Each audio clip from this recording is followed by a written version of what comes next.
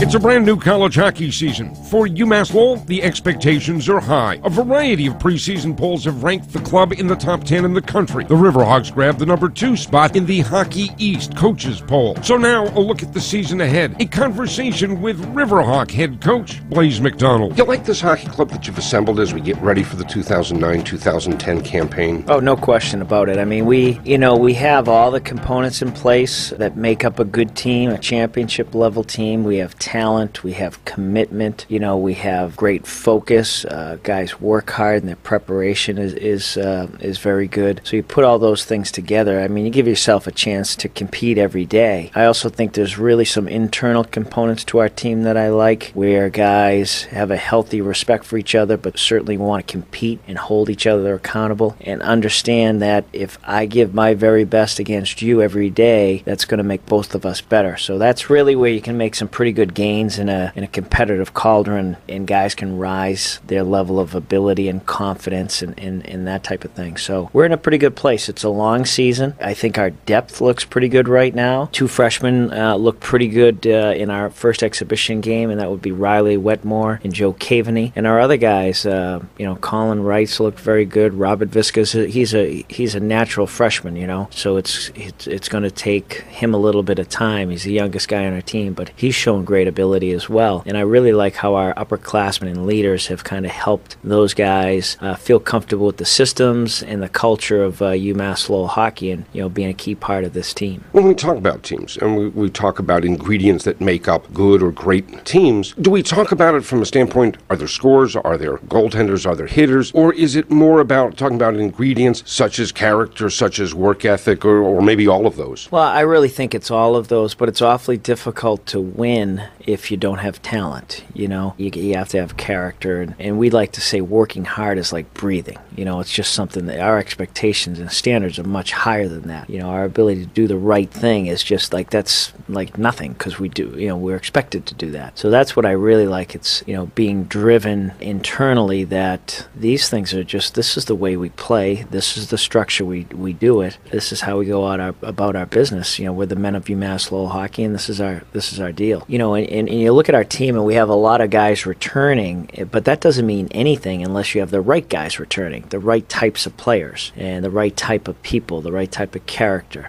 I feel very strongly that we have all of that. If I look back 10 or 15 years ago in college hockey, it was a game apparently of offense. A lot of goals were scored. In recent years, scoring goals has been, across the sport, more and more difficult. Do we have the players, do we have the components necessary to be able to score enough goals this season? Time will tell. I think so. We have Corey Felides, probably the leading goal scorer coming back in Hockey East in terms of career numbers. We have a lot of guys. Mike Shue, I think, has an ability to score goals. I look at Scott Campbell had 14 last year. Maury Edwards had 11. I think we have good collective ability to score goals. I don't think we have any John Morrises on our team, and guys that can just kind of put up huge numbers. But we don't need that. We need to be good on the power play. We need to be good on the face-offs, create some face-off opportunities. If we create enough chances, we're going to score enough goals. Defensively, this team, that has really been kind of the trademark of this hockey club. The last couple of years has been a terrific group of defensemen, terrific team defense, and terrific goaltending. It sure has been. We started off the year last year against Colgate and gave up 16 shots on the road. Then we went to East Lansing to play Michigan State last year in the first game, shut them out 3-0, gave up 16 shots on the road. So, we've shown that we can really be a very strong team defensively. As you mentioned, our core of 6 defensemen are as good as anybody in the country, in my mind. And then our team defense, our commitment to defense, our courage to block shots, all of those things are at a very high level. We play as if we don't have good goaltending, and so we limit our opponents' grade A chances, and we have 2 great goaltenders. Even if we do give up some scoring opportunities, they're typically equal to the task. Someone once told me about basketball. The team with the best player wins. Now, basketball and hockey are vastly different. Do we have the go-to guys, though, that can make a difference in a tight, close, hard-fought hockey game? I think we do. I don't think there's any question that we do. I don't know how many teams, like to win a national championship, do you need a go-to guy? I don't know. I'm not sure. Wilson maybe was the go-to guy for BU, but they had a lot of guys that could chip in, and I think we're the same. But, we definitely have some go-to guys that have shown they can play well in big games and score key goals. And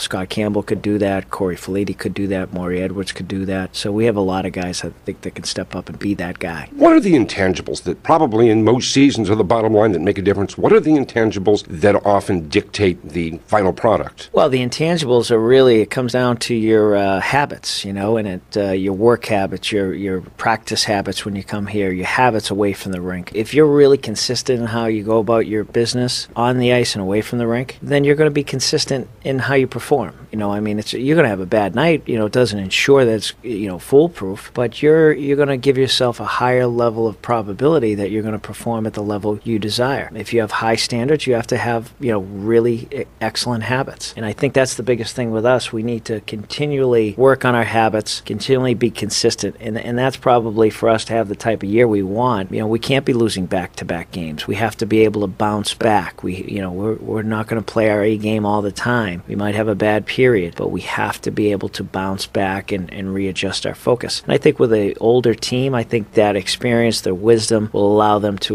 look forward instead of backwards. We talk about this being an older team. What sort of role must the freshmen play on this hockey club for this team to be successful? I just think they need to just work hard and just kind of get the system, understand the style of play, just do the best they can. We don't need them to score 10 goals, 15 goals, be on the all-rookie team. We have enough of those guys. This is unique, whereas last year it was nice to have David Valerini, be able to make the all-rookie team and really be an impact type of player. We have so many veterans on this team and have great depth in all areas. And then when you look at replacing Mark Robothan, Michael Patako, and Nicky Monroe, they were three very good players for us, but their dimension wasn't creating offense. Their dimension was just accountability, just, being good, solid, complementary types of players. So then when you look at our recruiting, we replaced those players with similar types of players. Although I think maybe, Riley Wetmore and maybe Joe Caveney and down the road, Robert Viska, I think they have a higher end offensive ability, but they're just good, solid players, and that's all we need of them this year. Going back 4 Septembers, we had a large freshman class. It's now a large senior class. Is this year about them in a lot of ways? The leadership, the character, if they have a good year, this program has a terrific year. It really is, because their journey has been a difficult journey. It's had some ups and downs, and they've been through some great experiences that will allow them to handle almost anything thrown their way this year. Their freshman year, we only won 8 games, but we lost, it seemed like 21 games by a goal. It was amazing how close we were. We had the threat of our program being taken away from us or moved, and we find that out when we're up at Vermont, but they went out and did a great job, and we got 3 out of 4 points up there. To really have walked in their shoes is an amazing accomplishment for them, because those are some really truculent times and very difficult to go through for a young student athlete that has their dreams and aspirations here at UMass Lowell to go on and compete for a national championship and all those things, and all of a sudden maybe your program's taken away, and now you only won 8 games, and then to come back their sophomore year and they won 16 games and played really well, to last year's very good year. So I think they've shown consistency in their development, and I'm sure they're not going to stop now. You've referred to championships and at least once to national championship. Is that the goal? Is that what this year is about, trying to go out and win a national championship? Well, it's about competing, if you look at a storied program like BU, they hadn't got to the Frozen Four since maybe 97. Last year was the first time. So it just goes to show you how difficult it is. It's difficult, but, you're also very close. Boston College the year before that finishes 4th in Hockey East and wins the national championship. The year before that, Michigan State had a difficult year and,